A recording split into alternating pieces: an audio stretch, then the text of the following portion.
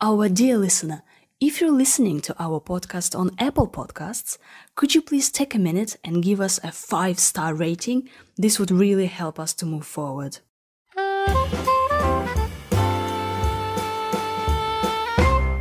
Hello, lovely. I'm Maria. And my name is Rory, and we are the hosts of the IELTS Speaking for Success podcast, the podcast that aims to help you improve your speaking skills as well as your listening skills along the way. We've started this podcast to give you super grammar and gorgeous vocabulary for a high score. A band 9 score. Or we call it a Rory score. Dear listener, if you want IELTS Speaking Part 1, 2 and 3 in your life, do check out our premium speaking episodes. We have model answers for you, we have transcripts of everything, the discussion, super words, fun, jokes, and just great mood. The link is in the description. Do check it out. Rory, I saw on Instagram you have a dog. Oh yeah! I don't have a dog, it's not mine, we were just dog sitting. He's gone back home now. You were dog sitting. Yeah, it's something people do for other people's pets. You can have dog sitting and cat sitting, for example. Rory is a dog sitter. I was. Shall we talk about pets? Yes. What a coincidence. It's another coincidence on this podcast. Ha ha ha ha ha ha. Yes, dear listener, now in IELTS Speaking, you can be asked about animals or pets. We did an episode about wild animals, and also I think we talked about pets before. Well, we have so many episodes now, but now they can ask you questions about animals or pets.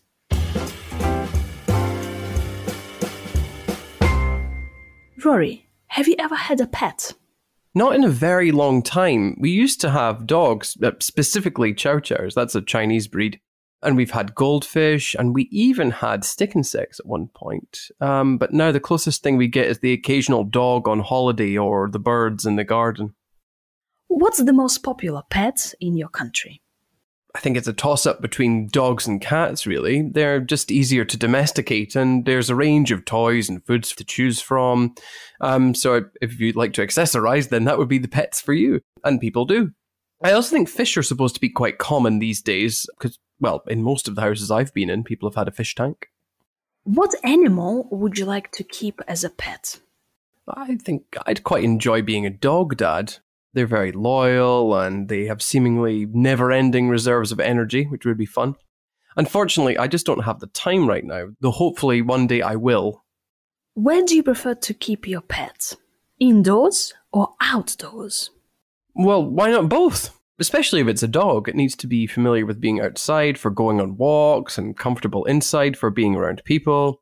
If you mean where it would sleep, then I think it's best to be indoors since it's safer. I also think it's illegal to keep certain animals outdoors or outside all the time, isn't it? What's your favorite animal? Well, in terms of domesticated animals, I like dogs the best, with them being a man's best friend and all. In terms of wild animals, I like large predators like tigers and sharks. I'm not really sure what that says about me, but I do think they look cool and they sort of project this image of controlled power. Would you like to have a pet in the future? Yeah, like I said, I'm a major fan of dogs, so if I can get one, then that would be nice. Or that would be great, even. Otherwise, having a goldfish would also be quite calming. I even entertained the idea of having a capybara once, but I'm pretty sure that's illegal, and even if it wasn't, they're animals from tropical areas, so it might be a little bit cruel to keep one in Scotland. Rory, thank you so much for your answers. Thank you, pet.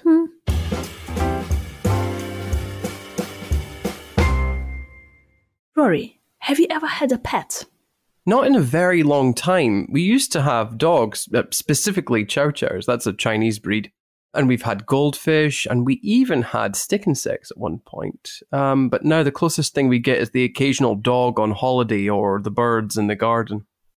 What's the most popular pet in your country? I think it's a toss-up between dogs and cats, really. They're just easier to domesticate, and there's a range of toys and foods to choose from. So if you'd like to accessorize, then that would be the pets for you. And people do. I also think fish are supposed to be quite common these days, because, well, in most of the houses I've been in, people have had a fish tank. What animal would you like to keep as a pet? I think I'd quite enjoy being a dog dad. They're very loyal and they have seemingly never-ending reserves of energy, which would be fun. Unfortunately, I just don't have the time right now, though hopefully one day I will. Where do you prefer to keep your pets? Indoors or outdoors? Well, why not both? Especially if it's a dog, it needs to be familiar with being outside for going on walks and comfortable inside for being around people. If you mean where it would sleep, then I think it's best to be indoors since it's safer. I also think it's illegal to keep certain animals outdoors or outside all the time, isn't it? What's your favorite animal? Well, in terms of domesticated animals, I like dogs the best, with them being a man's best friend and all. In terms of wild animals, I like large predators like tigers and sharks. I'm not really sure what that says about me, but I do think they look cool and they sort of project this image of controlled power. Would you like to have a pet in the future? Yeah, like I said, I'm a major fan of dogs, so if I can get one, then that would be nice. Or that would be great, even. Otherwise, having a goldfish would also be quite calming. I even entertained the idea of having a capybara once, but I'm pretty sure that's illegal, and even if it wasn't, they're animals from tropical areas, so it might be a little bit cruel to keep one in Scotland.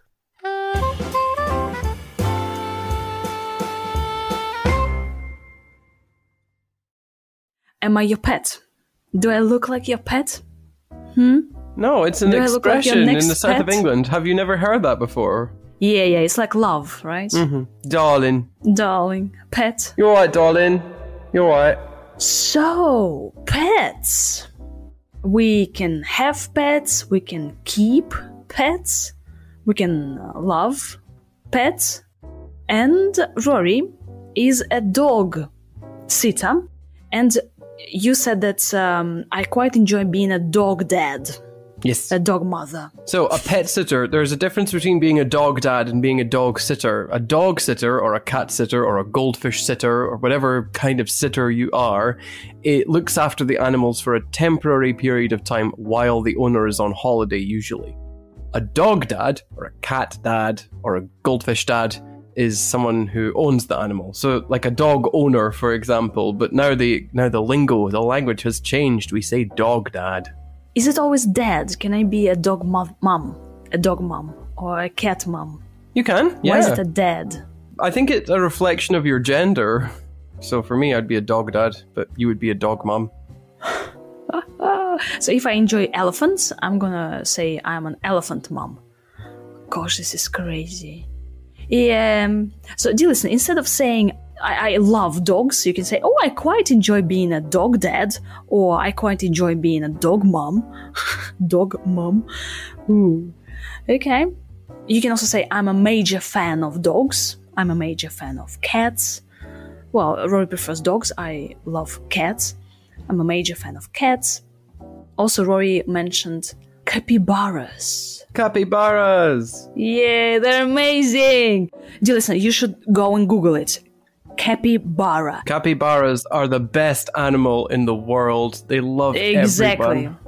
I agree. They're so cute. Capybara.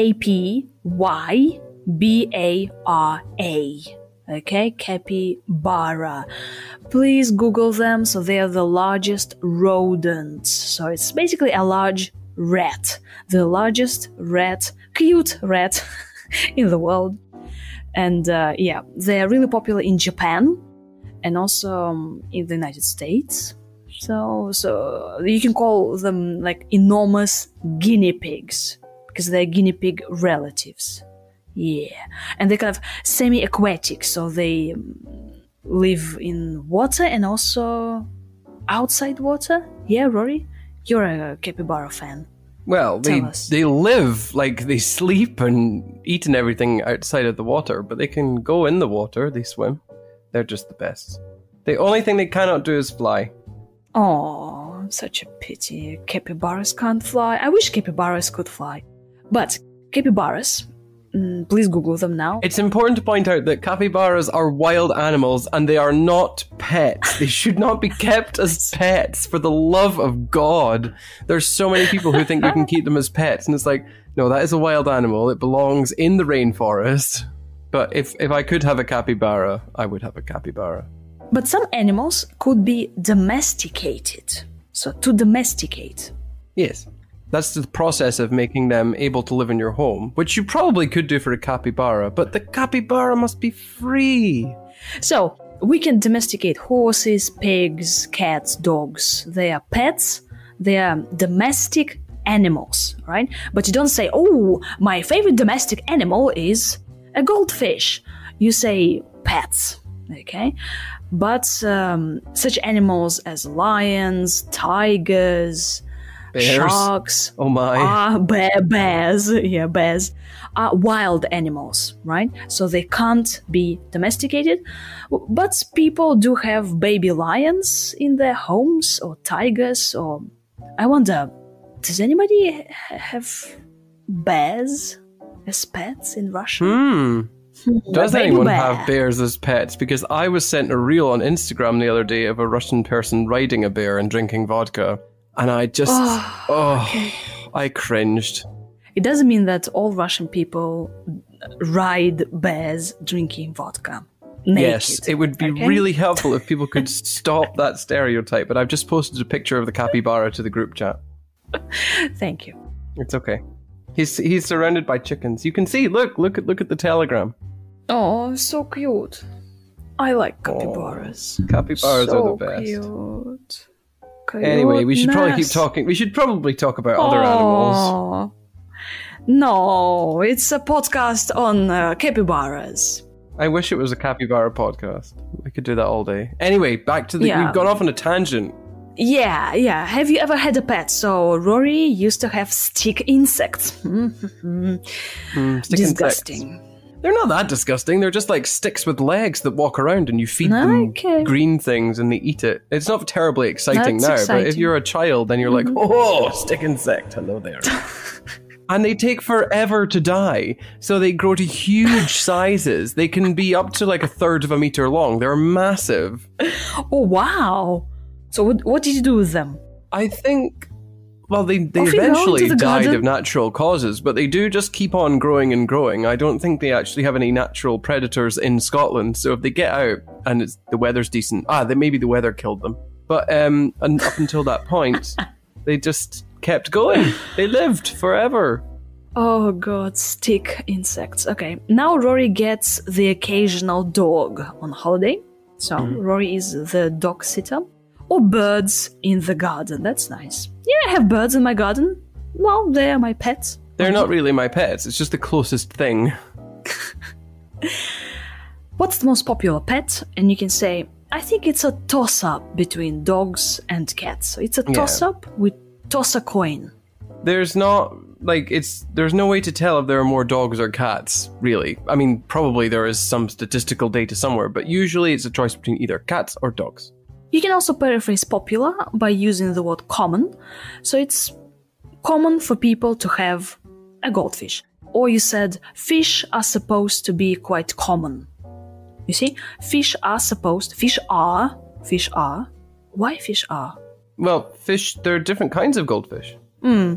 So when we mean different kinds of fish... Yeah, you don't just get goldfish. You get different species of domestic fish, I guess is what they would be called. House fish. House fish. Fish are supposed to be quite common. Yeah, and they live in a fish tank. A fish tank or aquarium, but a fish tank would be a very nice word to use. Rory is a dog dad. Interestingly, Rory eats dogs and he... I am not a dog dad. I'd like to be a dog dad. You ate dog. Yes, because it was the cultural expectation where I lived. All right? In some cultures, they eat dogs. We just have to survive and work on this together. Oh, dear listener, if you haven't heard this story, I think in one of the episodes on our premium podcast, Rory told us a story when he ate dog. Yeah? Dog eater. Rory also loves dogs because they have reserves of energy. They have never-ending reserves of energy, which means they just keep going. Yeah, like Jack They're also Russells. man's best friend. I think I mentioned that. It's a cliche, but it's a fact. They are man's best friend. Yeah. Cute. What's your favorite animal? And then you go, in terms of domesticated animals, I love cats and fish. In terms of wild animals, I prefer predators like tigers or sharks. Yeah. Now, Rory, you have a choice. You're gonna choose your exotic pet. Exotic, I mean non-domesticated animal. Okay? So, Rory, if you had to choose, but now you must make this choice, okay? So there is no choice not to make this choice. So, I'll give you options, and could you choose one animal that you would like to keep as a pet among the exotic animals that I'm gonna tell you about? Okay, are you ready, Rory? Yes. So welcome into the show of Pick Your Exotic Animal. So number 1, giant African land snails. Oh, we used to have snails. But it's giant African land snails. A snail is a small creature with soft, wet body. Okay, dear listener? Snail, you know. It's got a shell. Okay, this is number 1. Giant African land snails. Number 2, hedgehogs. A hedgehog as a pet. A hedgehog is a small brown mammal with these sharp spines on its back. Okay, hedgehog. A skunk. A skunk as a pet. A skunk is this small black and white animal that makes a strong, unpleasant smell as a defense. You know, a skunk. The last option is anteater. Anteater. Ants, they are these little insects, and the animal is called an anteater, a mammal that eats ants or termites, this animal with a long nose and tongue. Salvador Dali, you remember Salvador Dali? Mm-hmm. Had a pet anteater, and he would just take his anteater for a walk. Dear listener, please Google these animals. So, Rory, what's gonna be? A giant African land snail or snails, hedgehog, a skunk, or maybe 2 skunks, or an anteater? Which one? Well, I think snails would probably be very low maintenance, although if they're from Africa, maybe they need special climate. But if they don't need a special climate, then I would pick the snails. Hedgehogs live in Scotland, and they're quite cute. So I could do a hedgehog. I could look after a hedgehog. A skunk? No, not Skunks do not belong anywhere near me, so no. And anteaters belong in the rainforest. I don't care what Salvador Dali did. Like, they should be in the rainforest. Stop stealing animals from where they're supposed to be. Yeah. Some people are against exotic pet keeping, but other people don't have a problem keeping a crocodile in the bathtub. Well, they're wrong. Well, yeah. Cool. Okay, so snails. All right, I'll send you some snails. A couple. You don't need to. We have snails in the garden. Not African ones, but... Yeah, but I mean like giant African land snails. So they're giant snails. Right. Dear listener, if you're tired of listening to our speaking nonsense, you can listen to our writing podcast. Yeah, we do have a free writing podcast with episodes where we discuss essays and we write essays on the spot together with Rory. And our premium writing episodes include us writing graphs. Yeah, we give you all the insights into graphs. Rory loves a good graph. So do check them out. The links are in the description. Thank you very much for listening. We love you. We hug you. And let's listen to each other in our next episode. Bye. Bye.